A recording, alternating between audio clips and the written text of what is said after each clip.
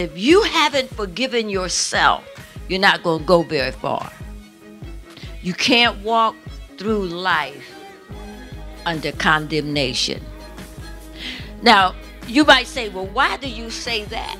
Because condemnation never gives you a way out. It never gives you a way. It never gives you a way out. It closes you in. It boxes you in. Do you hear me? Because Jesus said, I've already made a way of escape. And whatever you're going through or have been through, it's common. The enemy didn't come up with anything new. I will guarantee you, whatever it is that you've been through, somebody else is going through the same thing. It's the truth. So it's common.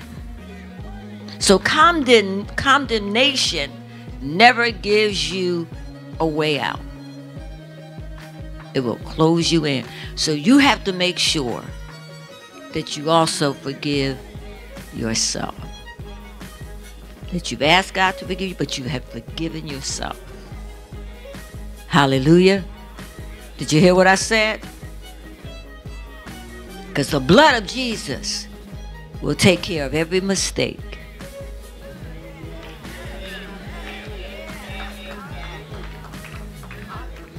Hallelujah.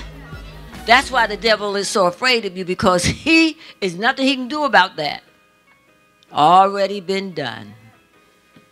Already been taken care of. And the thing about it, he said, I won't even remember it anymore.